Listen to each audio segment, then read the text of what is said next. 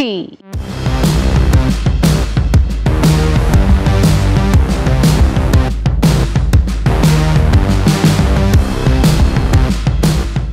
మరి వాళ్ళ శాకాహార వంటలతో మన తెలుగు రుచి సిద్ధంగా ఉంది. మరి మన ఫస్ట్ సెగ్మెంట్ ఆహా ఏం రుచి.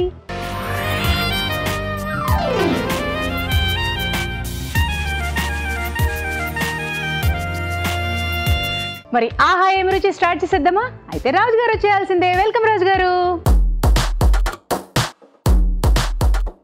నమస్కారం రాజు గారు. నమస్కారం అండి. సో ఆహా ఏం రుచిలో ఏం స్పెషల్ ఈరోజు?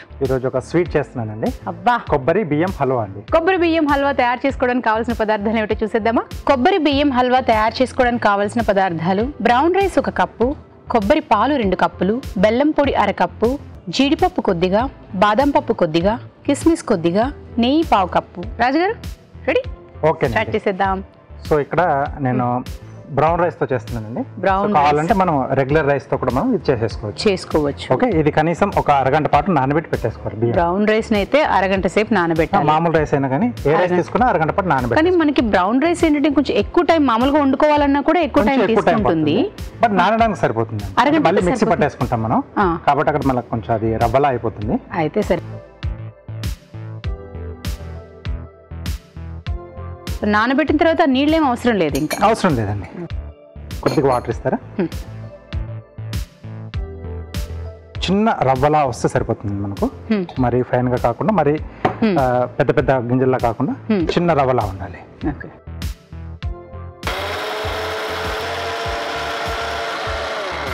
ఓకే అండి. సో రెడీ అయిపోయింది. సో ఇది మ్యాంగ్లూర్ టైప్ సైడ్ లో ఎక్కువగా చేసుకుంటూ ఉంటారండి. సో అక్కడ మన్నీ అని అంటారు దాన్ని, అంటే అక్కడ లోకల్ గా. ఓకే, సో ఇది మనకు రెడీ అయిపోయింది.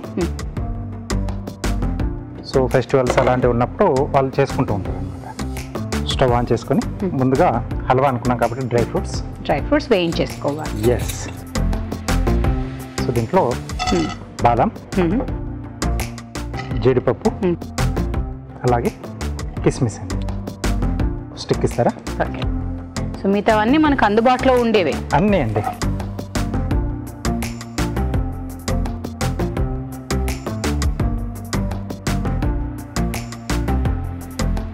సో దీంట్లోనే కొద్దిగా నెయ్యి వేస్తున్నాను. సో స్వీట్లు ఉన్నప్పుడు మనం కొంచెం నెయ్యి ఉండాల్సిందే. ఆ మాత్రం. ఇందాక మనం మిక్సీ పట్టేసుకున్నాం కదండి నానబెట్టిన బియ్యాన్ని, బ్రౌన్ రైస్ అది దీంట్లో వేసేసుకొని. సో ఈ మాత్రం పలుచగా ఉండొచ్చండి. ఇది మళ్ళీ తొందరగానే మనకు దగ్గర పడిపోతుందండి. అంటే బియ్యంలో మనకు కొంచెం స్టార్చ్. అంటే నేను అడిగేది, మిక్సీ పట్టేటప్పుడు మనకి ఈ మాత్రం పలుచగా అయితే ఉండొచ్చు కదా? అంటే మనం నూకు అన్నాం అని చెప్పి చాలా మంది గట్టిగా ఉండేలాగా చేసేసుకుంటారు. కొంచెం ఇలా లూజ్ గా ఉంటేనే మనకి పలుచగా ఉండాలి. అది మనం ఎలాగ పెనంలోకి తీసుకున్న తర్వాత కొంచెం గట్టి పడుతుంది ఆటోమేటిక్. ఇలా వేగుతూ ఉంటే దాంట్లో ఉండే స్టార్చ్ ఉంటుంది కదా, బయటకు వచ్చేస్తే తొందరగానే గట్టి పడిపోతుంది. కొంచెం నేతిలో వేయించుకుంటే కొంచెం ఆ కమ్మదనం అనేది వస్తుందండి. సో దీంట్లో కొబ్బరి పాలు. సో తర్వాత మళ్ళీ చూసుకొని అవసరం కొంచెం యాడ్ చేసుకోవచ్చు.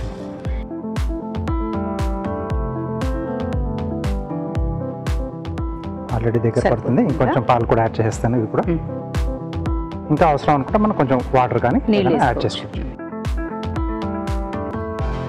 ఈ డిష్లు చేసేటప్పుడు ఏంటంటే మనం కంపల్సరీగా దాని దగ్గరే ఉండాల్సి వస్తుందండి. కొన్ని రకాలు చేస్తుందంటే అలా మూత పెట్టేసి అలా మిగతా ఏమైనా పనులు ఉంటే చేసుకుని రావచ్చు. బట్ దీని దగ్గర అలా కాదండి, దగ్గరే ఉండాలి. ఎందుకంటే అడుగు పట్టేస్తుంది బియ్యం కాబట్టి. అడుగు పట్టేసి ఎక్కడైనా చిన్నగా అలా మాడు వాసన వచ్చింది అనుకోండి, టోటల్ డిష్ అంతా కూడా మనకు పాడైపోతుంది. ఇప్పుడు దీంట్లో మనం స్వీట్నింగ్ యాడ్ చేసుకున్నాం. బెల్లం పొడి. బెల్లం కరిగిన తర్వాత మళ్ళీ కొంచెం లూజ్ అవుతుంది. అది చూసుకొని మనం వాటర్ అనేది లేదా పాలు కూడా అనేది చూసి యాడ్ చేసుకోవాలి. ఇప్పుడు ఇది మనం కొబ్బరి పాలతో చేసాం కదా రాజు గారు, ఇది ఎన్ని రోజుల వరకు నిల్వ ఉంటుంది ఈ sweet?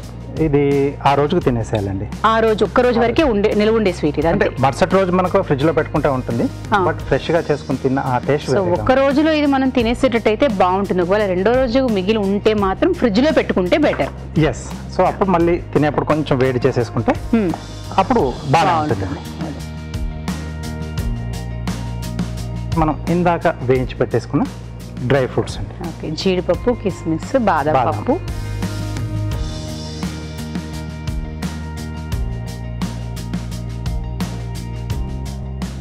Okay so halwa ready అండి. సో కొబ్బరి బియ్యం హల్వా మరి టేస్ట్ చూసే ముందు తయారీ విధానం ఎలాగో మరొకసారి చూసేద్దామా. కొబ్బరి బియ్యం హల్వా తయారీ విధానం. ముందుగా బ్రౌన్ రైస్ నానబెట్టి కచ్చా పచ్చాగా మిక్సీ పట్టి ఉంచాలి. ఒక పాన్ లో నెయ్యి వేసి బాదం పప్పు, జీడిపప్పు, కిస్మిస్ వేసి వేయించి పక్కన ఉంచాలి. అదే పాన్ లో కొద్దిగా నెయ్యి వేసి మిక్సీ పట్టిన బియ్యం వేసి ఉడకనివ్వాలి. దీనిలో కొబ్బరి పాలు, కొద్దిగా నీళ్లు పోసి ఉడకనివ్వాలి. తర్వాత బెల్లం పొడి, యాలకుల పొడి వేసి దగ్గర పడినివ్వాలి. ఆ తర్వాత వేయించిన డ్రై ఫ్రూట్స్ వేసి బాగా కలిపి సర్వ్ చేసుకుంటే కొబ్బరి బియ్యం హల్వా రెడీ.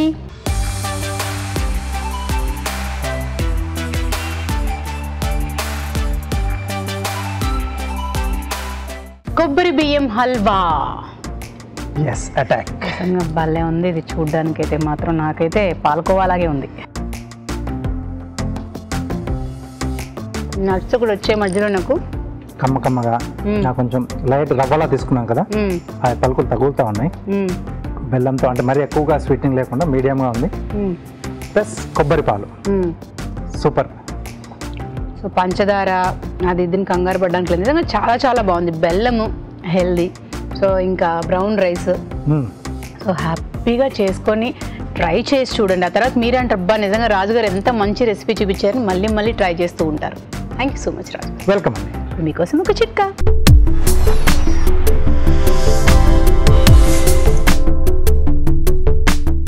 మొక్కజొన్న పిండి కొద్దిగా తీసుకుని నీళ్ళలో కలుపుకొని బాగా ప్యాక్ లాగా తయారు చేసుకుని దీన్ని ముఖానికి మెడకి అప్లై చేసుకొని ఒక పావు గంట తర్వాత గోరువెచ్చటి నీళ్ళతో మృదువుగా మసాజ్ చేసుకుని క్లీన్ చేసుకోవాలి. ఇలా చేయడం వల్ల ఇది సహజ సిద్ధమైన స్క్రబ్బర్ లాగా పనిచేస్తుంది. మృత కణజాలం అంతా కూడా వెళ్ళిపోతుంది. చర్మం బాగా నునుపుగా క్లీన్గా తయారవుతుంది. ఇప్పుడు సెలబ్రిటీ స్పెషల్.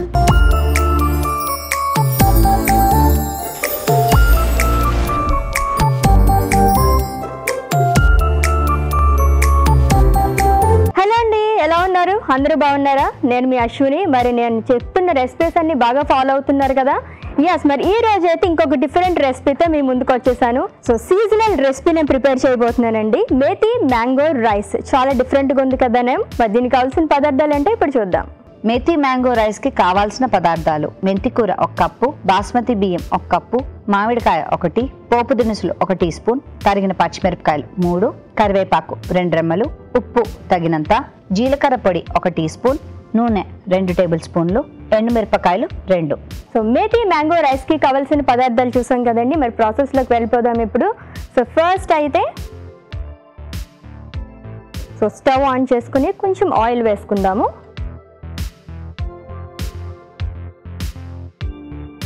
సో లైట్గా వేసుకుంటే సరిపోతుంది.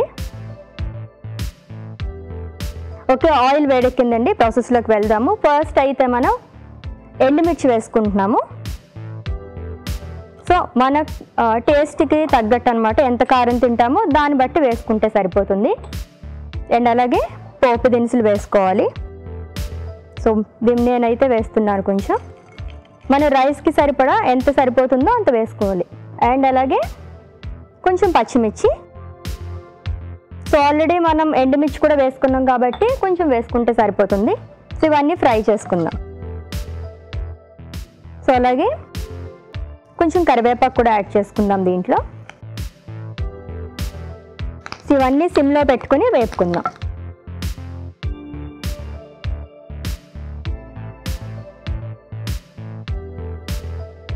సో కొంచెం ఈ పోపు దినుసులు ఇవన్నీ మనం వేసుకున్నాం కదండి, వేగే వరకు వెయిట్ చేద్దాం. సిమ్లో పెట్టుకుని వేసుకుంటే కనుక మాడిపోకుండా మనకి కరెక్ట్ ఫ్లేవర్స్ అనేవి వస్తాయన్నమాట. అండ్ అలాగే శతమానం భవతి సీరియల్ సో రీసెంట్గా స్టార్ట్ అయింది. అందరూ కూడా అండ్ కొన్ని రోజులైనా సరే చాలా అందరూ ఆదరిస్తున్నారు. అండ్ ఇది నా ఫస్ట్ సీరియల్ అనమాట. రామలక్ష్మి క్యారెక్టర్తో నేను వస్తున్నాను. సో మీరు అందరూ కూడా అభిమానిస్తారని అలాగే నన్ను ఆదరిస్తారని చెప్పేసి అనుకుంటున్నాను. కొంచెం డిఫరెంట్ కాన్సెప్ట్ అంతా కూడా. జనరల్గా మనం సెంటిమెంట్ చూస్తూ ఉంటాము అండ్ అలాగే చాలా కొంచెం డిఫరెంట్గా లవ్ స్టోరీస్ అవన్నీ చూస్తూ ఉంటాం. ఇదేంటంటే వీటితో పాటు ఒక కబడ్డీ థీమ్తో అనమాట. కొంచెం డిఫరెంట్గా ఉంటుంది సీరియల్. సో వాచ్ చేసేయండి. ప్రతిరోజు 6:30కి వస్తుంది. సో మనం పోపులు అవన్నీ వేసుకున్నాం కదండి, ఇవన్నీ వేగిపోయాయి. నెక్స్ట్ మెయిన్ ఇంగ్రీడియంట్స్ మనకి 2 ఉన్నాయి కదా. సో మెంతికూర తగినంత వేసుకోవాలి. సో మనం రైస్ తీసుకునే దాన్ని బట్టి మెంతికూర అనేది యాడ్ చేసుకోవాలి. సో అన్నీ కూడా మనం సిమ్లో పెట్టుకుని వేపుకుంటేనే బాగుంటుంది. సో హడావిడిగా చేసుకుంటే ఏ రెసిపీ కూడా రాదు సరిగ్గా. అండ్ మెంతి కూర అయితే కొంచెం ఫ్రై అవ్వాలండి, ఎందుకంటే దాంట్లో కొంచెం చేదు అనేది ఉంటుంది కాబట్టి బాగా ఫ్రై చేసుకుంటే ఆ చేదు పోతుంది అనమాట, అప్పుడు తినడానికి బాగుంటుంది. అండ్ చాలా రకాల మనం ఫ్లవర్డ్ రైసెస్ తింటూ ఉంటాం కదా, దాంట్లోనే కొంచెం డిఫరెంట్ అనమాట ఇది. ఎందుకంటే మెంతి కూరే కాకుండా దాంట్లో మనం మ్యాంగో కూడా యాడ్ చేస్తున్నాం, అందులోని పచ్చి మామిడికాయ. సో టేస్ట్ ఎలా ఉంటుంది ఏంటని అనుకుంటున్నారు కదా, నేనైతే చాలాసార్లు తిన్నాను. సో మీకోసమే ప్రత్యేకంగా ఈరోజు నేను ప్రిపేర్ చేస్తున్నాను అనమాట. సో మీరు కూడా నేర్చుకోండి. సో నెక్స్ట్ ఇప్పుడు సాల్ట్ యాడ్ చేసుకుందామండి. సో సాల్ట్ కూడా తగినంత, మనం ఎంతైతే మనం రైస్ తీసుకున్నామో దానికి తగ్గట్టుగా మనం సాల్ట్ అనేది యాడ్ చేసుకోవాలి. సో ఇన్ కేస్ తక్కువైతే కనుక తర్వాత యాడ్ చేసుకోవచ్చు. ఓకే, సో సాల్ట్ యాడ్ చేసుకున్నాం కదా. అండ్ నెక్స్ట్ ఇంగ్రీడియంట్, సో ఇది కూడా మనం మెయిన్ ఇంగ్రీడియంట్ అనుకున్నాం కదా, మామిడికాయ. సో ఆల్రెడీ తురుముకుని పెట్టుకున్నామండి. సో అది మనం లైట్గా యాడ్ చేసుకుందాం కొంచెం. సో ఇది కూడా మన టేస్టింగ్కి తగ్గట్టు అనమాట. పులుపు ఎక్కువ తినాలి అనుకుంటే కనుక మనం ఎక్కువ యాడ్ చేసుకోవచ్చు, లేదా మనం కొంచెం తక్కువగానే పులుపు తింటాం అనుకుంటే కనుక కొంచెం యాడ్ చేసుకోండి.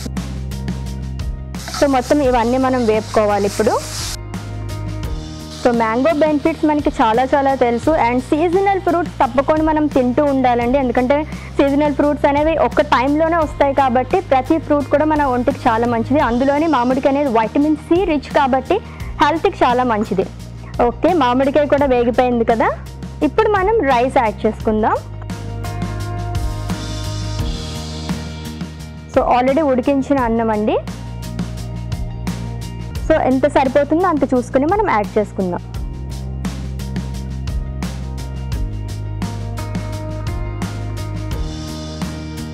సో ఇప్పుడు మొత్తం మిక్స్ చేసుకుందాము.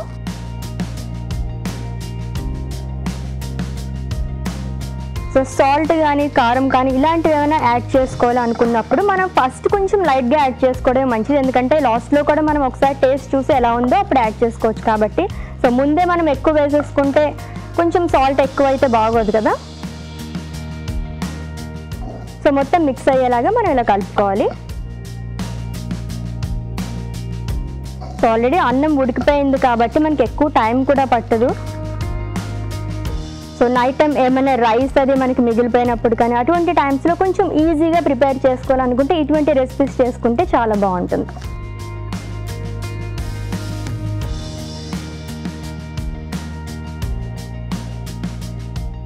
ఓకే, మన methi mango rice almost done అండి, అయిపోయింది. ఓకే, సో స్టవ్ ఆఫ్ చేసుకుందాం ఇప్పుడు. సో ప్లేటింగ్ చేసుకుందాం.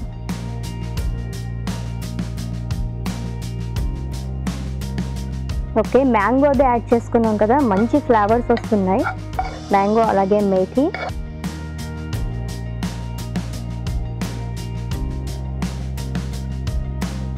సో ఫ్లేవర్ కోసం లైట్గా మనం జీరా పొడి యాడ్ చేసుకుందాము. సో జస్ట్ అలా స్ప్రింకిల్ చేస్తే సరిపోతుంది. So methi mango rice ready అయిపోయిందండి. మరి తయారీ విధానం ఒకసారి చూద్దాం. మేథీ మ్యాంగో రైస్ తయారీ విధానం: ముందుగా బాస్మతి బియ్యాన్ని ఉడకపెట్టి అన్నం సిద్ధం చేసుకోవాలి. మామిడి తురుము సిద్ధం చేసుకోవాలి. ఒక పాన్ లో నూనె వేసి ఎండుమిరపకాయలు, పోపు దినుసులు, తరిగిన పచ్చిమిరపకాయలు, కరివేపాకు వేసి వేయించాలి. దీనిలో మెంతి కూర, ఉప్పు వేసి వేగనివ్వాలి. తర్వాత మామిడికాయ తురుము వేసి కాస్త మగ్గనివ్వాలి. ఆ తర్వాత అన్నం వేసి బాగా కలుపుకోవాలి. అంతే, methi mango rice ready.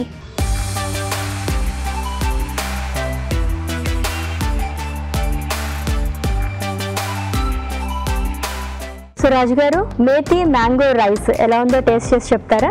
Okay, so seasonal గా దొరికేదంతా చేశారు మేథీ కాంబినేషన్ లో.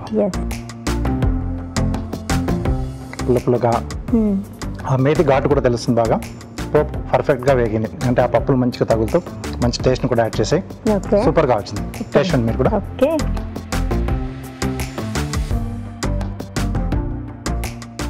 మార్నింగ్ టైంలో కానీ ఎక్కడైనా మనం అంటే బాక్సులు పెట్టుకోవడానికి కూడా బాగా పనికి వస్తుంది ఇది. సో ఆ పులుపు ఉంది కాబట్టి చల్లారిన ఆ టేస్ట్ అలాగే స్టేబుల్గా ఉంటుంది. చాలా బాగా వచ్చింది. సో రాజు గారు, థ్యాంక్ యూ సో మచ్ అండి. వెల్కమ్. సో సీజనల్గా దొరికే మామిడికాయతోని రెసిపీ చేసాం కదండి, చాలా చాలా టేస్టీగా ఉంది. మేథీ మ్యాంగో రైస్ మీరు కూడా ప్రిపేర్ చేసుకోండి, మరి చాలా చాలా టేస్టీగా ఉంది. ఇప్పుడు మీకోసం ఒక చిట్కా.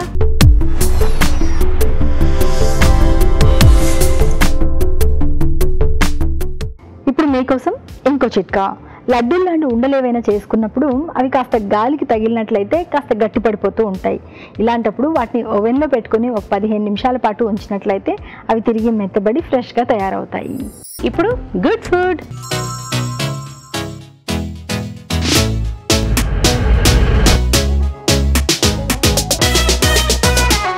సో రాజు గారు, good food carrot palak cutlet. Cutlet. Okay, మరి క్యారెట్ పాలక్ కట్లెట్ తయారు చేసుకోవడానికి కావాల్సిన పదార్థాలు ఏమిటో చూసేద్దామా. క్యారెట్ పాలక్ కట్లెట్ తయారు చేసుకోవడానికి కావాల్సిన పదార్థాలు: క్యారెట్ తురుము 1 కప్పు, పాలకూర 2 కట్టలు, ఓట్స్ 1/2 కప్పు, బ్రెడ్ పౌడర్ తగినంత, తరిగిన పచ్చిమిరపకాయలు 2, తరిగిన అల్లం 1 టీ స్పూన్, కొత్తిమీర కొద్దిగా, కరివేపాకు 2 రెమ్మలు, జీలకర్ర పొడి 1 tea spoon, chaat masala 1 tea spoon, garam masala 1 tea spoon, ఉప్పు తగినంత, నూనె 3 టేబుల్ స్పూన్లు. రాజుగారు, నేను రెడీ. సో నేను కూడా రెడీ అండి. విత్ ఇంగ్రీడియంట్స్తో రెడీగా ఉన్నారు మీరు. ఎస్. సో క్యారెట్ పాలక్ అనుకున్నాం కదండి. సో క్యారెట్ ఇలా తురిమేసుకోవాలి. పాలకూర కూడా చిన్నగా అంటే సన్నగా తరిగేసుకున్నాం. అంటే మనకు కట్లెట్లో చుట్టుకోవడానికి సరిపోతుంది మనకి. దీంట్లో కొంచెం బైండింగ్ కొరకు అలాగే కొద్దిగా స్టిక్కీగా ఉంటుంది ఓట్స్ అండి. ఓట్స్ అయితే మనం అలా పొడిదే వేసేస్తున్నాం, నానబెట్టడాలో ఇంకా అలాంటివి ఏం అక్కర్లేదండి. దీంట్లో కాస్త మనం వాటర్ వేసేసుకుంటే మనకి గట్టి పడిపోతుంది. తరిగిన అల్లం, తరిగిన పచ్చిమిరపకాయలు, కొత్తిమీర, కరివేపాకు పొడి ఇలా తరిగేసి పెట్టేసుకున్నాం. జీలకర్ర పొడి, కొంచెం పుల్లగా ఉంటే బాగుంటుంది ఆమ్చూర్ అండి. ఆమ్చూర్ లేదా చాట్ మసాలా అయినా మనం యాడ్ చేసుకోవచ్చు. ఈ రెండు కూడా లేవనుకుంటే కొద్దిగా నిమ్మరసం పిండేసుకోవచ్చు. సూపర్. కొద్దిగా గరం మసాలా. సో దీనికి సరిపడా ఉప్పు, అలాగే కొద్దిగా బ్రెడ్ పౌడర్ అండి. ఇవన్నీ కూడా ఒకసారి చేతో కలిపేసుకో, బాగా గట్టి కలిపేస్తే ఆ పాలకూరలో తర్వాత క్యారెట్లో కొంచెం వాటర్ ఉంటుంది కదా, అది కొంచెం బయటకు వస్తుంది. ఆ తర్వాత మనం అవసరాన్ని బట్టి వాటర్ అనేది యాడ్ చేసుకోవచ్చండి. ముందుగానే వేసుకుంటే ఒక్కోసారి లూజ్ అయిపోతుంది. క్యారెట్లోని ఆకుకూరలో ఉండే నీళ్ళని బట్టి మనం ఆ తర్వాత నీళ్లు కావాలంటే వేసుకోవచ్చు. అవునండి. సో ఉప్పు వేసాం కాబట్టి వాటిలో ఉన్న వాటర్ తొందరగా బయటకు వచ్చేస్తుంది కాబట్టి కొంచెం ఇలా గట్టిగా ఇలా మెదుపుతూ మనం చేసేసుకోవాలి. దీంట్లో కావాల్స్తే బంగాళదుంప కూడా మనం ఉడికించింది వేసుకోవచ్చు. ఉడికించిన బంగాళదుంప కావాలంటే టేస్ట్ పరంగా బాగుంటుందా లేక బైండింగ్ అంటున్నారా? బైండింగ్ కు ఉపయోగపడుతుంది, అలాగే టేస్ట్ కూడా బాగానే వస్తుంది. బంగాళదుంప లేకపోతే ఇంకొక వేరే ఆప్షన్ కూడా ఏంటంటే మనం అరటికాయ కూడా ఉడికించిన అరటికాయని మెరిపి వేసేసుకోవచ్చు. సో అలా అయినా తీసుకోవచ్చు. బంగాళదుంప, అరటికాయ ఇవి ఆప్షన్స్ మనకి. ఎస్ అండి. నాకు తెలిసి కట్లెట్ అన్నారు కాబట్టి ఎక్కువ బంగాళదుంప ముందు ప్రిఫర్ చేస్తారు. మన ఆప్షన్ మీరు చెప్పంగానే బంగాళదుంప బాగుంటుంది అనేసి ఉడికించేసుకొని తీసుకోవడానికి ఛాన్సెస్ ఉన్నాయి. అంటే అది రెగ్యులర్ గా తీసుకునే ఇది అంటే చాలా మంది కూడా బంగాళదుంప ప్రిఫర్ చేస్తారు. బట్ అరటికాయలు కూడా మనకు దొరికినప్పుడు అందుబాటులో ఉంటే దాంతో చేస్తే ఆ రుచి కొంచెం వేరేగా మారుతుంది. ఎస్. అది చాలా మటుకు సరిపోయిందండి మనకు. సో కొంచెం వాటర్ ఇలా చిలకరించేసుకుందాం. ఓకే అండి. అంటే స్టవ్ కూడా ఆన్ చేసుకున్నాం.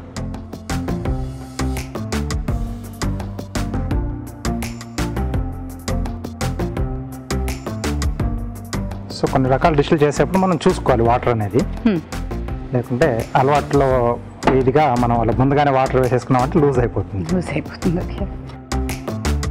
సో ఓట్స్ మనకు కొంచెం ఎంత అక్కడక్కడ ఇలా పలుకులుగా తగులుతూ ఉంటుంది.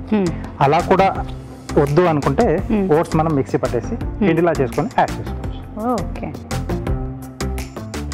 ఓకే. సో రెడీ అయిపోయిందండి. మనం కట్లెట్స్ చేసుకోవచ్చు. ముందుగా ఆయిల్ వేసుకుందాం. సో కొంచెం వేసుకొని మనం దీనంతా స్ప్రెడ్ చేసుకుందాం. Brush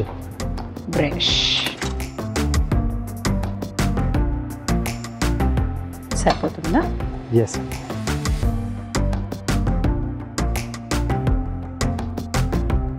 okay. సో డ్రాప్ షేప్లో చేస్తున్నాను. సో షేప్ అనేది మన చాయిస్ అండి. ఓవెల్ షేప్లో కానీ, రౌండ్ షేప్లో కానీ, ఇలా డ్రాప్ షేప్లో కానీ ఇలా అయినా మనం చేసేసుకోవచ్చు. ఇంట్లో కూడా ఏంటంటే పిల్లలకి ఎప్పుడు మనం ఒకే రకంగా చేసేస్తుంటే కూడా వాళ్ళకి తినబుద్ధి అది ఇలానే అండి. కొంచెం ఒక్కోసారి షేప్ చూసి కూడా అబ్బో ఇదేదో బాగుంది తిని చూద్దాం టెంప్ట్ అవుతారు. అవును. సో లేదా దీనికి ఇప్పుడు మనం ఆయిల్తో రెండు వైపులో మనం కాల్చుకుంటామండి. అలా కాకుండా కొంచెం దీనికి నెయ్యి కానీ లేదా కావాల్స్తే వెన్న కానీ కూడా వేసుకొని రెండు వైపులో మనం ఇచ్చేసుకోవచ్చు అండి. అది వాళ్ళ చాయిస్.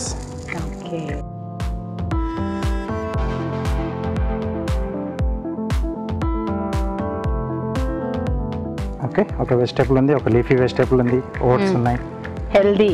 ఎస్. సో అలా మనం చిన్నగా ప్లాన్ చేసుకుంటాం. మీరు ఇక్కడ ఇవేది డీప్ ఫ్రైలో లేకపోతే మరి పాన్ ఫ్రైలా కూడా కాకుండా అసలు ఆయిల్ ఏదో అంటున్నట్టు రాశారు. ఇంకా ఓట్స్ పెద్దగా అక్కర్లేదండి, పాలకూర కూడా తొందరగానే వేగిపోతుంది, క్యారెట్లో మనకు ఫాస్ట్గానే అయిపోతుంది అండి, అందుకే తురుము వేసుకున్నాం మనం. Super healthy.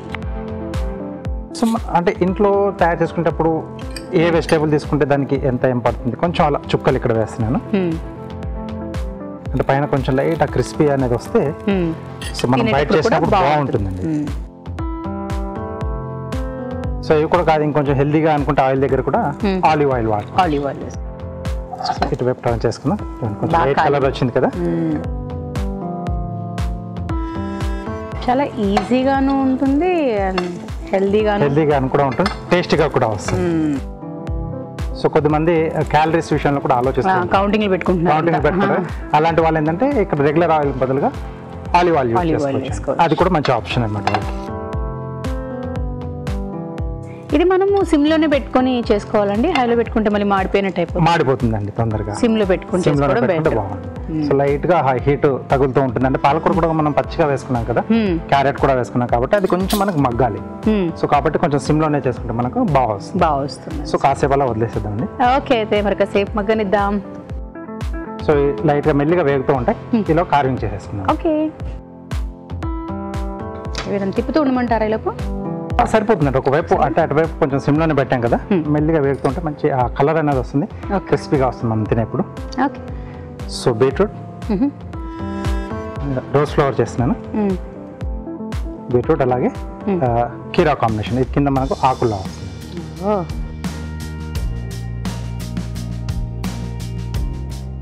ఓకే, పెటల్స్కి బేస్ చేసాం. సో పెటల్స్ ఓపెన్ చేసుకుంటామండి. సో ఎక్కడైతే పీల్ చేసామో ఆ పీల్ చేసిన ఏరియాలోనే పెటల్ రౌండింగ్ తిరగాలండి. సో తర్వాత దీని కింద నుంచి మళ్ళీ పీల్ చేసి తీసేసాం. Okay, petals. నెక్స్ట్ ఈ రెండింటి మధ్యలోంచి ఒకదాన్ని ఒకటి ఎడ్ చేసి ఏంటంటే మనకు తెచ్చుకోవాలి ఎండింగ్ పాయింట్స్.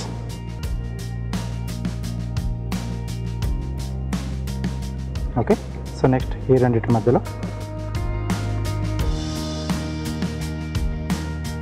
సో ఇలా ఒక్కొక్కటి అలా ఓపెన్ చేస్తే తీసుకుంటూ వెళ్తే మనకి మీకే సాధ్యపడుతుందండి ఇది. ఓకే, నెక్స్ట్ నుంచి పెటల్ సైజ్ అనేది కొంచెం తగ్గుతుందండి. ఓ అమ్మో, కానీ దీనికి కత్తి కూడా ఇంపార్టెంటే కదండి, మన ఇష్టం కత్తులతో చేసేయడానికి అవ్వదు కదా. రాదండి, కత్తి కరెక్ట్గా ఉండాలి, టిప్ అనేది అలాగే మంచి షార్ప్గా ఉండాలండి. షార్ప్గా లేకపోయినా రాదండి. ఓకే,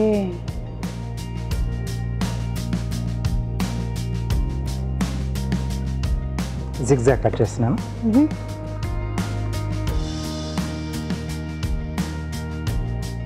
ఓకే, సో ఇక్కడ స్కిన్ మనకు అవసరం అండి. సో మధ్యలో ఆ గింజలు ఏవైతున్నాయో తీసేస్తున్నాం ఇలా.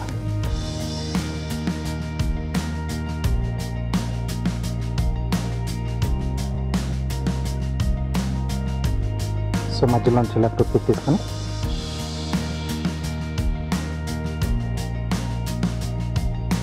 బాగుంది రాజు. సో ఇలా ఇక్కడ ఎవరికైనా ఇచ్చేది ఉంటే ఇలా స్టిక్తో పాటు మనం అలా ఇచ్చేయచ్చు అండి పట్టుకోవడానికి ఉంటుంది. అసలు నిజంగాని ఈ బయటికి వెళ్ళి ఏం కొనాలన్నా భయపడుతున్నాం, కానీ ఇంట్లో పుట్టినరోజులు లేకపోతే ఇంకేదైనా ఉంది అన్నప్పుడు చక్కగా ఇలా మనం తయారు చేసేసి ఇంకోసమే గిఫ్ట్ అనిస్తే ఎంత బాగుంటుందో. ఓకే, సో మనకి రోజ్ రెడీ. సో కట్లెట్స్ కూడా రెడీ అయిపోయాయి కదా, తీసేసుకుందాం.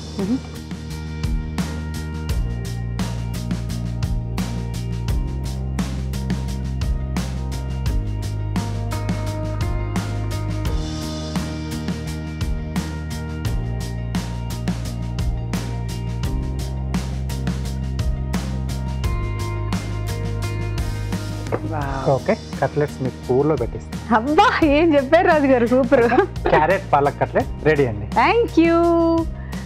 Carrot palak cutlet. మరి టేస్ట్ చూసే ముందు తయారీ విధానం ఎలాగో మరోసారి చూసేద్దామా? క్యారెట్ పాలక్ కట్లెట్ తయారీ విధానం. ఒక బౌల్లో క్యారెట్ తురుము, తరిగిన పాలకూర, ఓట్స్, తరిగిన అల్లం, తరిగిన పచ్చిమిరపకాయలు, కొత్తిమీర, కరివేపాకు, జీలకర్ర పొడి, చాట్ మసాలా, గరం మసాలా, ఉప్పు, బ్రెడ్ పౌడర్ వేసి బాగా కలుపుకోవాలి. ఈ మిశ్రమాన్ని కొంచెం కొంచెం తీసుకొని చేత్తో కట్లెట్లా ఒత్తుకోవాలి. ఆపై వీటిని పెనంపై ఉంచి నూనెతో 2 వైపులా కాల్చుకోవాలి. అంతే, క్యారెట్ పాలక్ కట్లెట్ రెడీ.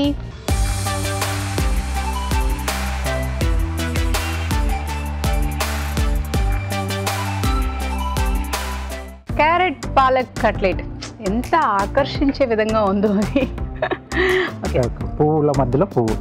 అబ్బా, ఓకే, ఇలాగే తింటానా? అంత కంజూస్తానంగా తినాలనుకోవట్లేదు నేను, మీరు ఇంత మంచిగా వండి పెట్టాక.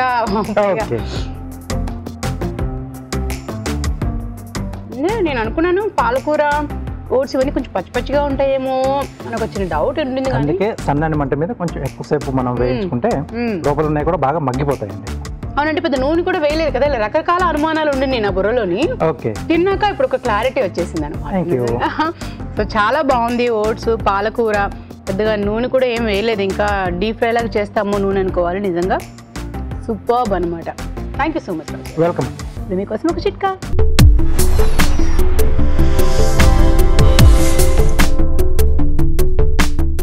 ఇప్పుడు మీకోసం ఇంకో చిట్కా. మనం యాలకులు పొడి చేసి పెట్టుకుని టీలో కానీ లేకపోతే స్వీట్స్లో కానీ వేసుకుంటూ ఉంటాం కదా. ఇలాంటప్పుడు ఈ యాలకుల్లో కొద్దిగా పంచదార కూడా వేసుకొని పొడి చేసి పెట్టుకున్నట్లయితే పొడి బాగా మెత్తగా వస్తుంది. ఇప్పుడు షెఫ్ స్పెషల్.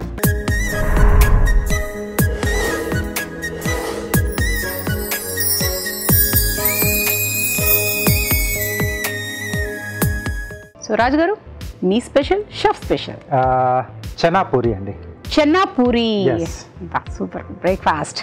చెన్నా పూరి తయారు చేసుకోవడానికి కావాల్సిన పదార్థాలు ఏంటో చూసేద్దామా? చెన్నా పూరి తయారు చేసుకోవడానికి కావాల్సిన పదార్థాలు: కాబూలీ శనగలు 1 కప్పు, మైదా 1 కప్పు, గోధుమ పిండి 1 కప్పు, తరిగిన అల్లం 1 టీ స్పూన్, తరిగిన పచ్చిమిరపకాయలు 3, వామ్ 1 టీ స్పూన్, జీలకర్ర పొడి 1 టీ స్పూన్, ఉప్పు తగినంత, ఆమ్చూర్ 1 టీ స్పూన్, కొత్తిమీర కొద్దిగా, నూనె డీప్ ఫ్రైకి సరిపడా.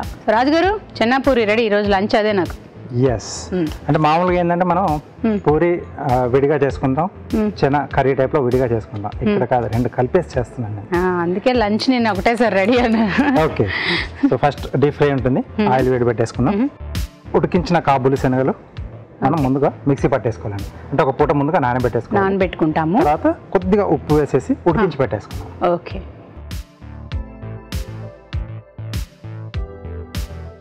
స్టఫింగ్ చేసుకుంటాం కాబట్టి కొంచెం మెత్తగానే రావాలి.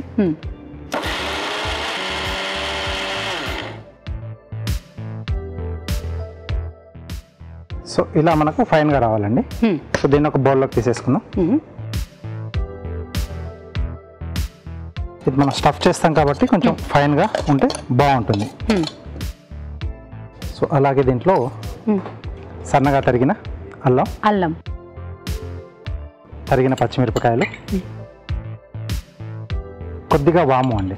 అంటే ఇది డీప్ ఫ్రై కాబట్టి, అలాగే ఇక్కడ శనగలు కూడా యూజ్ చేస్తున్నాం, కొంచెం హెవీగానే ఉంటుంది కాబట్టి అరుగుదలకి ఇది వాము లేదా జీలకర్ర అయినా, మనం జీలకర్ర అయినా సరే వాము అయినా సరే వేసుకోవాలండి. అలాగే కొద్దిగా ఆమ్చూర్, పులుపు కొంచెం అప్పులుగా ఉండాలి. జీలకర్ర పొడి కూడా యాడ్ చేస్తున్నాను. ఇది బాగుంటుంది, అంటే కొద్దిగా లైట్గా దూరగా వేయించేసుకొని పొడి కొట్టేసుకోవాలి. ఓకే, దీంట్లోనే సరిపడా ఉప్పు, కొద్దిగా కొత్తిమీర. సో ఇదంతా బాగా కలిపేసుకొని ఇది మనకు స్టఫింగ్ అండి, చెనా స్టఫింగ్ మనకు. ఇక్కడ పూరి కొరకు నేను సో గోధుమ పిండి, మైదా పిండి ఈక్వల్ గా తీసుకున్నాను, సమపాలలో తీసుకున్నారు. దాంట్లో కొద్దిగా ఉప్పు, అలాగే కొంచెం నూనె వేసేసి పిండి ముందుగా కలుపుకుంటే మనకు కొంచెం సాఫ్ట్గా వస్తుంది. సో ఇది నేను కలిపేసి పెట్టేసానండి పిండి. ఓకే, అంటే ఒక గంట నానితే సరిపోతుంది అంటారండి? 10-15 నిమిషాలు సరిపోతుంది. 10-15 నిమిషాలు నానితే సరిపోతుంది. అంటే ఉప్పు, నూనె, గోధుమ పిండి, మైదా పిండి కలిపారు. అయితే ఈ వీటి తర్వాత కొంచెం నీళ్లు కూడా వేసేసుకుని కలిపేసుకున్నాం ముద్దలాగా. మామూలుగా చపాతీ పిండి ఎలా కలుపుకుంటాం అలా కలిపేసి పెట్టేసుకోవాలండి. సో ఇక్కడ మనకు స్టఫింగ్ కూడా ఈ చెనా మిక్చర్ రెడీగా ఉంది. సో ఇప్పుడు పూరి వత్తేసుకుందాం.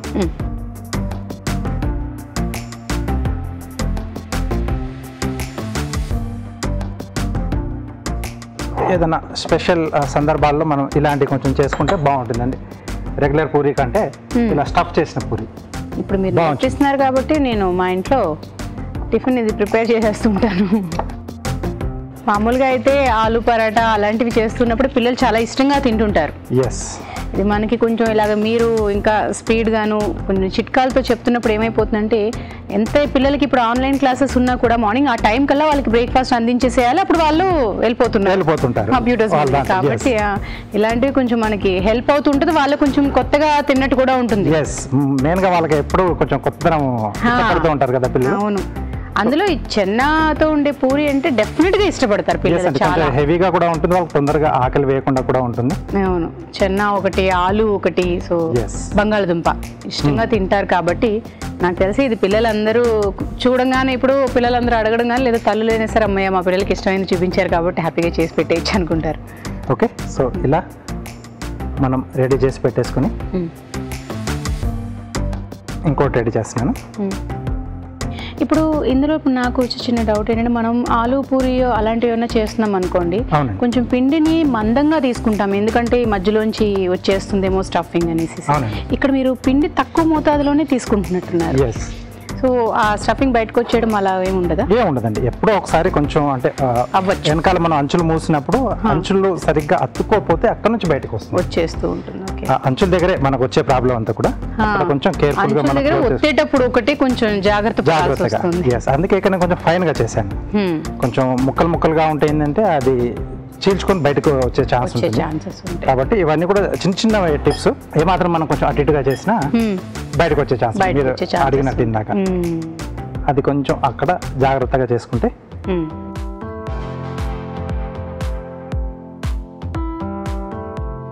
మీరు ఇంకా పైన ఇలా అని తీసేశారు. నేను ఆ పైది కూడా నొక్కేసేసి ఉంచుతుంటాను ఎందుకంటే బయటకు వచ్చేస్తుందేమో అన్న భయానికి. మళ్ళీ మనం ఎంత కష్టపడి చేసి పిల్లలకి ఆ కరెక్ట్ షేప్స్ మీరు అంటుంటారు చూడండి, అందంగా అది కనిపించకపోతే మళ్ళీ అందులో కూడా వాళ్ళు ఇష్టంగా తినరు. మళ్ళీ ఏంటి ఇలా ఉన్నాయి అని అంటారు. సో కొంచెం పొడి పిండి అది పెట్టేసుకుని మీరు ఇప్పుడు గోధుమ పిండి అద్దుకుంటున్నారు కదా? అవునండి, మన ఇష్టం అండి. గోధుమ పిండి కానీ లేకపోతే మైదా ఏదైనా, ఎలా దీంట్లో రెండు వాడుకున్నాం కదా. సో ఇప్పుడు ఇందులో మనం అచ్చంగానే గోధుమ పిండి వాడుకోవాలి అని అంటే అవసరం లేదు, చేసుకోవచ్చు అండి. గోధుమ పిండితో కూడా చేసుకోవచ్చు. అంటే మైదా కూడా వాడడం వల్ల కొంచెం సాగుతుంది కానీ, బట్ చాలా మంది మైదాని ఎక్కువ ప్రిఫర్ చేయకుండా గోధుమ పిండితో చేసుకోవచ్చు అండి. సో అప్పుడు ఏంటంటే కొంచెం గోధుమ పిండి మనం కొంచెం ఎక్కువగా అలా అంటే కలుపుకోవాలి, మర్దన చేసుకోవాలి. అంటే మనం పిండి కలుపుకునేటప్పుడే కొంచెం ఎక్కువగా ఒత్తుకోవాలంటున్నారు. అవునండి. ఓకే,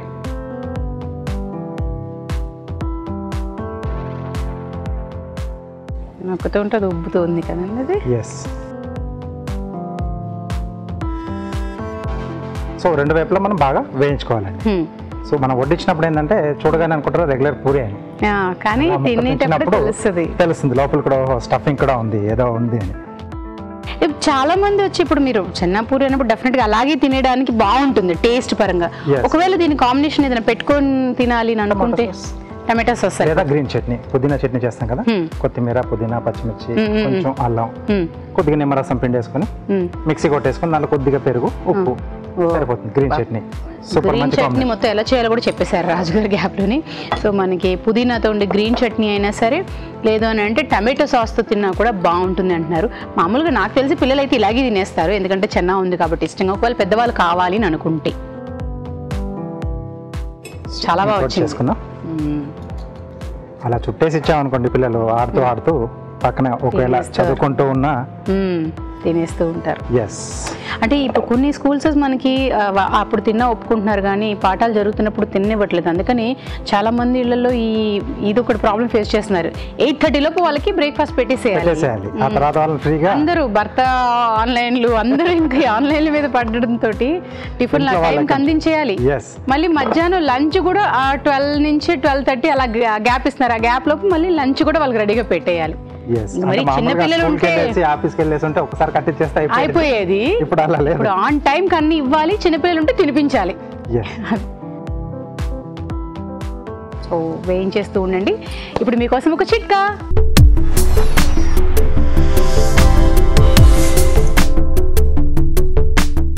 ఇప్పుడు మీకోసం ఇంకో చిట్కా.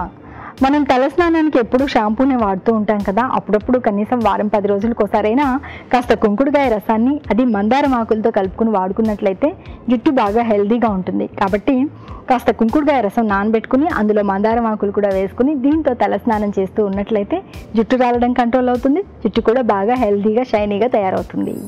చిట్కా చూసాం కదా. సో రాజుగారు రెడీ. సూపర్. నా కళ్ళు ఆల్రెడీ తినేస్తున్నాయి, బ్రైన్ కూడా తినేస్తుంది ఆల్రెడీ. ఓకే ఓకే, నోటి వరకు తొందరగానే వచ్చేస్తుంది. Okay, Chenna puri. Thank you. చాలా బాగున్నాయి కదా చూడడానికి. చెన్నా పూరి. మరి టేస్ట్ చూసే ముందు తయారీ విధానం ఎలాగో మరొకసారి చూసేద్దామా. చెన్నా పూరి తయారీ విధానం. ముందుగా కాబూలి శనగలు ఉడికించి ఉంచాలి. మైదాలో గోధుమ పిండి, ఉప్పు, కొద్దిగా నూనె వేసి తగినన్ని నీళ్లు పోసి ముద్దలా కలుపుకోవాలి. ఉడికించిన కాబూలి శనగల్ని మిక్సీ పట్టి పేస్ట్లా చేసి ఒక బౌల్లోకి తీసుకోవాలి. దీనిలో తరిగిన అల్లం, తరిగిన పచ్చిమిరపకాయలు, వాము, ఆమ్చూర్, జీలకర్ర పొడి, ఉప్పు, కొత్తిమీర వేసి బాగా కలుపుకోవాలి. ముందుగా సిద్ధం చేసుకున్న పిండిని కొంచెం కొంచెం తీసుకుని చేత్తో ఒత్తుకోవాలి. దీని మధ్యలో కాబూలి శనగల మిశ్రమం ఉంచి అంచులు మూసి పూరిల్లా ఒత్తుకోవాలి. ఆపై వీటిని కాగి నూనెలో వేసి డీప్ ఫ్రై చేసుకోవాలి. అంతే, చెన్నా పూరి రెడీ.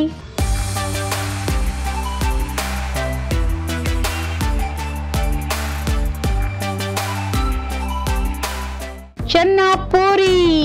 ఎస్, పూరి చక్కగా ఉబ్బి ఎంత అందంగా ఉందో. అబ్బా, తీస్తున్నప్పుడే చెన్నా అగో లోపల ఎస్ ఇదిగో చెన్నా ఒకటి మధ్యలో ఇది కూడా తెలుస్తుంది. జీలకర్ర పొడి ఫ్లేవర్స్ కూడా తెలుస్తూ ఉన్నాయి. తింటూ ఉంటే ఒక్కొక్కటి అలా పంట కింద వచ్చినప్పుడు ఆ ఫ్లేవర్స్ ఒక్కొక్కటి అలా బయటకు వస్తూ ఉన్నాయి. నిజంగానే శనగలు అయితే మాత్రం ఇక్కడ ఇందాక రాజుగారు చెప్పినట్టు పలుకు పలుకుగా మాత్రం కాకుండా పొడి పొడిగా చేసుకొని ఉంటే మాత్రం మనకి ఒత్తుకునేటప్పుడు ఈజీగా ఉంటుంది అనమాట. బయట పూరి కూడా చక్కగా ఇలా ఉబ్బి పిల్లలకు పెట్టినప్పుడు చాలా ఇష్టంగా తింటారు. చాలా మంది తల్లులు కూడా అదే అనుకుంటారు మనం అలాగే పెట్టారని. సో అలాగే ట్రై చేయండి, చాలా బాగుంది. థ్యాంక్ యూ సో మచ్ రాజు గారు. ఓకే, ఇప్పుడు మీకోసం ఒక చిట్కా.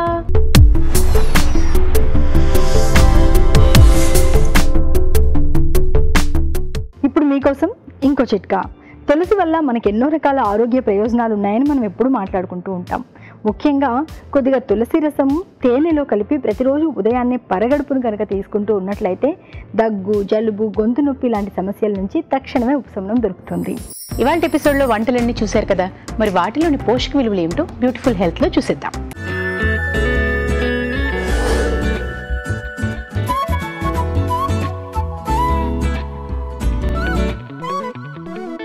మనం చూసిన రెసిపీ కొబ్బరి బియ్యం హల్వా. సో ఇది ఇంట్రెస్టింగ్గా ఇందులో ఇంగ్రీడియంట్స్ చూస్తే కొబ్బరి, బ్రౌన్ రైస్, బెల్లము, జీడిపప్పు అవన్నీ యాడ్ చేసి రెసిపీ తయారు చేశారు.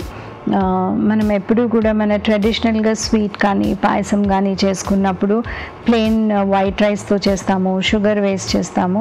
అవన్నిటికీ రీప్లేస్ చేసి ఎంతో కొంత good variation are good alternative add చేయడానికి ట్రై చేశారు. కాబట్టి అదొక గుడ్ పాజిటివ్ స్టెప్ అని చెప్పొచ్చు. ఇందులో మనము కొబ్బరి కూడా యాడ్ చేస్తున్నాము. కొబ్బరిలో పీచు పదార్థము, క్యాలరీస్ ప్లస్ పొటాషియం, ఈ మూడు మెయిన్గా మనకి లభిస్తూ ఉంటాయి. సో ఏ రెసిపీలో యాడ్ చేసినా కూడా ఈ అడిషనల్ బెనిఫిట్ వస్తుంది, అలాగే క్యాలరీ డెన్సిటీ కూడా వస్తుంది. బ్రౌన్ రైస్లో మనకి క్యాలరీస్ వస్తాయి ఆఫ్ కోర్స్, కానీ ఫైబర్ రెగ్యులర్ రైస్కి కంపేర్ చేస్తే కొంచెం ఫైబర్ ఎక్కువ వస్తుంది. అన్పాలిష్డ్ కాబట్టి ఆ పైన పొట్టులో ఉన్న మినరల్స్ కూడా మనకి ఎక్కడికి పోకుండా లభిస్తాయి, కాబట్టి బి కాంప్లెక్స్ న్యూట్రియంట్స్ లభిస్తాయి. అందుకనే అన్పాలిష్డ్ రైస్ తీసుకున్న వాళ్ళకి బి కాంప్లెక్స్ డెఫిషియన్సీ అవ్వకుండా ఉంటుంది, ఐరన్ డెఫిషియన్సీ కూడా అవ్వకుండా ఉంటుంది. సో ఓవరాల్గా ఒక గుడ్ థాట్ ప్రాసెస్తో చేసిన రెసిపీ కాబట్టి స్వీట్ ప్రిపేర్ చేయాలనుకున్నప్పుడల్లా మనం ఇట్లాంటి వేరియేషన్స్ తీసుకొస్తే ఎక్కువ సార్లు మన ఫ్యామిలీకి ఒక సింపుల్ హోమ్ మేడ్ డెజర్ట్ తినిపించినట్టు అవుతుంది. మనం చూసిన రెసిపీ మేథీ మ్యాంగో రైస్. ఇది ఒక ఇంట్రెస్టింగ్ వేరియేషన్. మనం గుడ్ ఇంగ్రీడియంట్స్ని కంబైన్ చేసి ఒక న్యూ ఇన్నోవేటివ్ రెసిపీ చేసినప్పుడు మనం తప్పకుండా అది ట్రై చేయాలి, మన ఫ్యామిలీకి నచ్చుతుందో లేదో చూడడానికి. ఇందులో ఇంగ్రీడియంట్స్ చూస్తే మెంతి కూర ఉంది, పచ్చి మామిడికాయ ఉంది, and basmati rice of course rice preparation కోసం యూస్ చేశారు. మెంతి కూర ఒక ఆకుకూర నుంచి మనకి విటమిన్ ఏ బీటా క్యారటీన్ రూపంలో వస్తుంది, అలాగే పీచు పదార్థం వస్తుంది, అలాగే ఐరన్ కంటెంట్ వస్తుంది. సో డిఫరెంట్ బెనిఫిట్స్ కోసం యూస్ఫుల్ ఉంటుంది. విటమిన్ ఏ మనకి skin health and I health రెండింటికి యూస్ఫుల్ ఉంటుంది. పీచు పదార్థం వచ్చినప్పుడు మనకి గట్ ఇష్యూస్ ఏమీ లేకుండా కూడా ఉంటుంది, అండ్ గట్ బ్యాక్టీరియాని ఇంప్రూవ్ చేయడానికి కూడా మనకి పీచు పదార్థం చాలా అవసరం. అలాగే ఈ రెసిపీలో మనకి విటమిన్ సి కంటెంట్ చాలా ఎక్కువ దొరుకుతుంది, ఎందుకంటే మనం ఇందులో పచ్చి మామిడికాయ యూస్ చేస్తున్నాం. సో మనకి ఒక 1 or 2 months మాత్రమే సమ్మర్లో ఈ మామిడికాయలు ఎక్కువ దొరుకుతాయి, కాబట్టి ప్రతి రెసిపీలో ఇలా మనం కనుక యాడ్ చేస్తే టేస్ట్తో పాటు మనకి విటమిన్ సి నరిష్మెంట్ అనేది దొరుకుతుంది.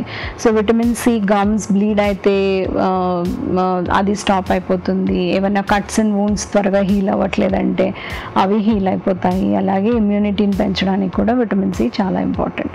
సో ఆ క్యాలరీస్ అనేవి కొద్దిపాటు మనకి రైస్ నుంచి వస్తాయి, కాబట్టి ఇది ఒక very good interesting and healthy preparation. మనం చూసిన recipe carrot palak cutlet. So ఇది ఒక వెరీ ఇంట్రెస్టింగ్ ప్రిపరేషన్. మనం కనుక పిల్లలు జనరల్గా పాలకూర తినట్లేదు, వెజిటబుల్స్ తినట్లేదు అన్నప్పుడు ఇట్లాంటి ఫామ్లో ప్రజెంట్ చేస్తే మటుకు తప్పకుండా కన్జ్యూమ్ చేస్తారు. ఇందులో మిగతా ఇంగ్రీడియంట్స్ చూస్తే కనుక పాలకూర, క్యారెట్, ఓట్స్, కొంచెం బ్రెడ్ క్రమ్స్ ఇవన్నీ బైండింగ్ కోసం యాడ్ చేసి చేశారు.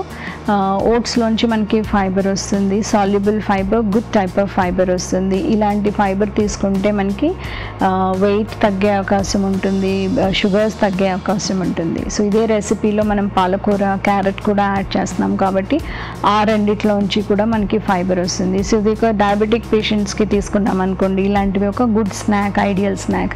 వెయిట్ రిడక్షన్ కోసం ట్రై చేస్తున్నప్పుడు కూడా మనము ఫస్ట్ ఇట్లాంటి protein based, fibre based meal తీసుకొని తర్వాత మిగతాది తీసుకుంటే ఆ మిగతా తీసుకున్న రైస్ కానీ రోటీ కానీ చాలా తక్కువ తీసుకునే అవకాశం ఉంటుంది. సో ఇది ఒక వెరీ ఇంట్రెస్టింగ్ రెసిపీ. ఫైబర్ ఉంది, ఐరన్ అండ్ కాల్షియం ఉంటుంది ఇందులో, విటమిన్ ఏ క్యారెట్ నుంచి వస్తుంది, ఓట్స్ నుంచి ఫైబర్ వస్తుంది, కాబట్టి ఒక హై ఫైబర్ కట్లెట్ కానీ టిక్కీ కానీ అనొచ్చు. అండ్ ప్రతి ఈవినింగ్ స్నాక్కి మనం ఇది కంఫర్టబుల్గా యూజ్ చేయొచ్చు. మనం చూసిన రెసిపీ చనా పూరి. మనం ఇందులో కనుక ఇంగ్రీడియంట్స్ చూస్తే మనకి మైదా పిండి ఉంది అండ్ శనగపప్పు నుంచి చేసిన ఫ్లవర్ కూడా ఉంది. సో ఈ రెండు కూడా పల్స్ అండ్ సీరియల్ కాంబినేషన్ అవుతుంది, లేకపోతే చనా అండ్ మైదా కాంబినేషన్ అవుతుంది, కాబట్టి అఫ్కోర్స్ మనకి శనగల నుంచి వచ్చే ప్రోటీన్ వస్తుంది, కానీ ఇట్లాంటి కాంబినేషన్ చేసినప్పుడు ఒక కంప్లీట్నెస్ అనేది, ప్రోటీన్ క్వాలిటీలో కంప్లీట్నెస్ అనేది వస్తుంది. మనం ప్లెయిన్ మైదా, ఓన్లీ మైదా పిండి యూజ్ చేయకుండా మనం రెగ్యులర్గా కనుక మన డైట్లో చపాతీ పిండిలో కానీ లేకపోతే పూరి పిండిలో ఇలా యాడ్ చేస్తే ఆ న్యూట్రిషన్ వాల్యూ అనేది మనం పెంచినట్టు అవుతుంది. ఈ రెసిపీని డీప్ ఫ్రై చేస్తున్నాము. ఒక్కొక్క పూరికి మనకి ఒక 20 grams మనం ఫ్లవర్ యూజ్ చేసామనుకోండి, ఓన్లీ ఫ్లవర్ క్యాల్కులేట్ చేస్తే ఒక 70 calories వస్తాయి. దాన్ని డీప్ ఫ్రై చేసినప్పుడు అది ఒక 150-160 calories ఈజీగా అయిపోతుంది. సో ఒక్కొక్క పూరి నుంచి మనకి 150 calories వస్తాయి, కాబట్టి మనం 3-4 తినేసరికి ఒక 500 calories అయిపోతాయి. ఒక మీల్కి కావాల్సిన క్యాలరీస్ అన్నీ 3-4 పూరీస్ తీసుకుంటేనే వచ్చేస్తాయి. సో ఈ అవగాహనతో మనం క్వాంటిటీ వైజ్ ఎంత తీసుకోవాలో అది ఆలోచించి తీసుకోవాలి. ఇప్పుడు మీకోసం ఒక చిట్కా.